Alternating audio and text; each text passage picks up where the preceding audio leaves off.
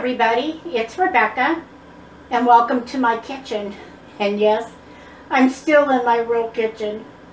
Today I'm making maple nut fudge.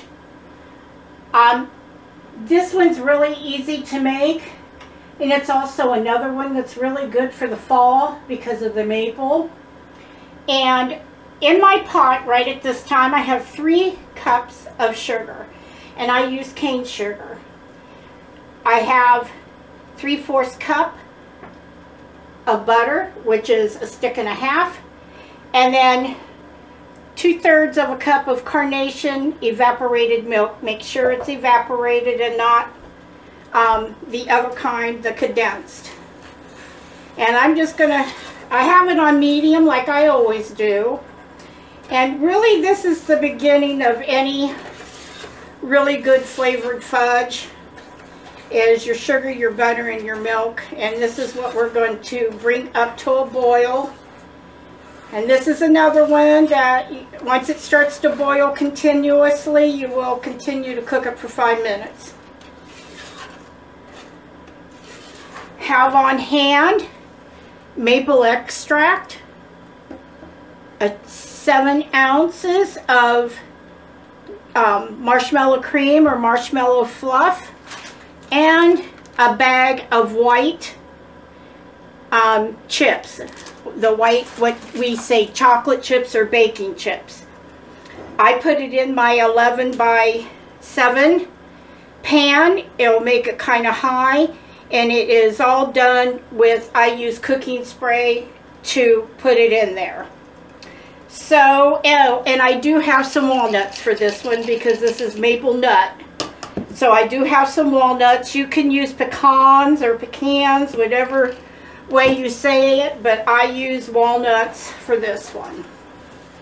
And it's like all the other ones, it's got to come to a boil. Medium heat. Now the maple flavor of course comes from the maple flavoring, and you probably go, oh, could I make anything out of that? Yeah, this is the base of it. What you put in it after you put the chocolate chips in and the fluff, whatever flavoring. I'm using right now maple, but you'll see in others where I'm basically doing the same thing and adding like lemon. You could do cranberry or a cherry flavor and then add your nuts. I mean, there's so many different flavors you can come up with. If there's an extract for it, you can use it in replace of this. So this is a very simple, easy base fudge using the extract for the flavoring. Yes, you could make strawberry. Yes, you could make cherry. Yes, you could make lemon. Whatever extract you want to use to make that flavor, that's what you use. Could you use like dried cherries for a cherry one? Or yeah, you can put whatever fruit or nuts you combo you want in at the end. If you have cherry extract, you could put cherry extract in it and then chop up nuts and dried cherries and stick in it. Would be a wonderful fudge. I have recipes for all of those. Lemon. But I'm just saying, as long as you have this base along with the white chips and the marshmallows, you can make whatever flavor you want to make as long as you have the extract for it. Now this is starting to come up to a boil, but it's got to be a full boil. And as you can see, I have a new pan, and I bought some new spatulas that aren't going to come off. This is all one unit. I found these and I went, oh, these are perfect. This is what I needed. But this pan is a, it's an expensive pan. I bought it just for making candy and fudge and stuff with. So I would have the right equipment. And then my thermometer, I got rid of my candy thermometer. And if I was using a thermometer, this would be it right here, is this candy thermometer. It's a instant thermometer, which I like. So I've been putting that. I don't know why that's coming off. Maybe I don't have it in the track right. So that's going to help too. Ooh, I splattered myself.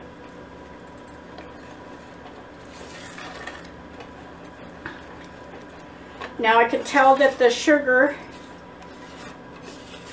is coming up on the side, so I need to get that down. And it's starting to come to a full boil. I'm going to leave it sit so I can tell.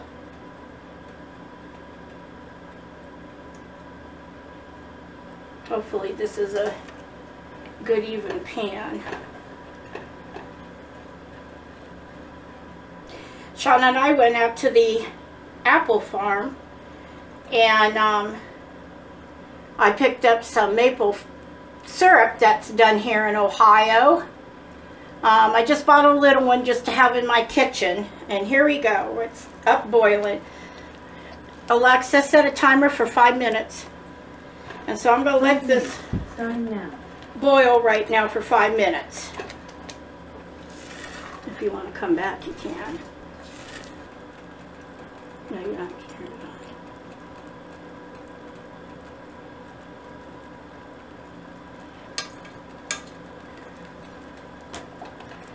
on. How much time's left on my timer? You have 10 minutes left on your 5-minute timer. It won't go too far. Because it's at soft boil.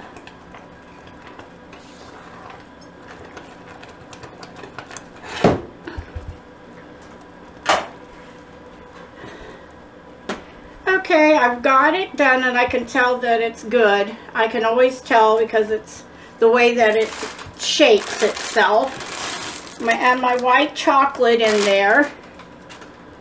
We're going to let it soften up a little bit, and then we're going to stir it.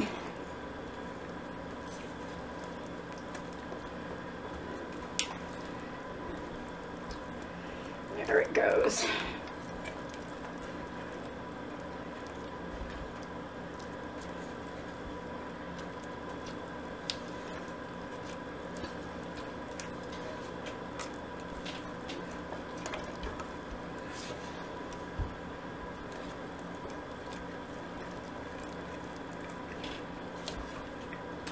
Now while it's still hot, and my 7 ounces of marshmallow cream or fluff, depending on what part of the United States you're in.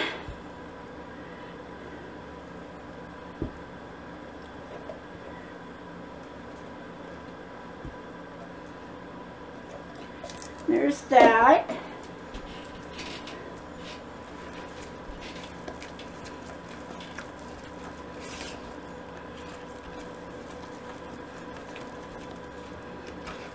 This is what it looked like when I did the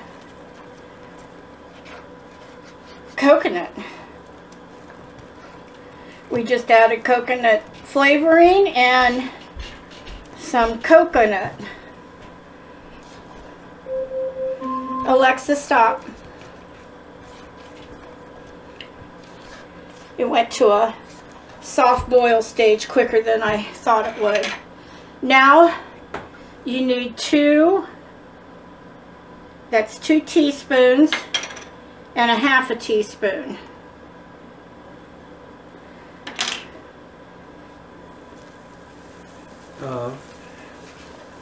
I'm sorry, yeah, maple extract. Ooh, that smells strong. I'm pouring my nuts.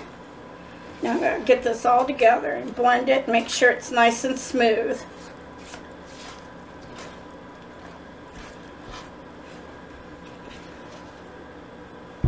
Now it smells mapley, doesn't it? Oh yeah. And it looks good. So I'm going to pour.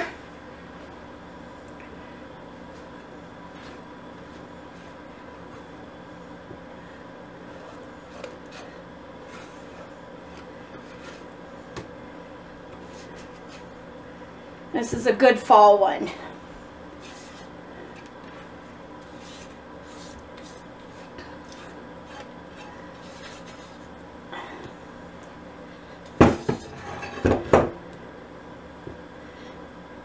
And there we go. And I'm going to put this in the refrigerator and chill it for about an hour. And when it's up, we'll come back and we'll have a piece. Until then, I'll talk to you later. Hi everybody, welcome back. I've taken it out of the pan and there it is. It's all done. It needs to sit for a few minutes and kind of warm up. But there it is, and it's really good. It's got a very good maple taste in it, and the nuts really just help it out. Those pecans are really good in it. I mean, walnuts. I'm sorry, walnuts. Yeah, it is good. It's really good. Really sweet. I'm going to chop this up and put it on a plate for Sean to take to work tomorrow, so everybody can try it there at work. I like to hear their opinions too, and I might drop some stuff over next door and give them a few bites of this. So this is it. This is the maple walnut fudge, or maple nut fudge. Give it a try. Thank you for joining us, and let me know if you try this or if you're going to try it. Great one for Thanksgiving, along with the pumpkin one that I did, and would make a nice, be nice on a dessert table. So I'll see you next time on Rebecca's Sweet Kitchen. For now, bye.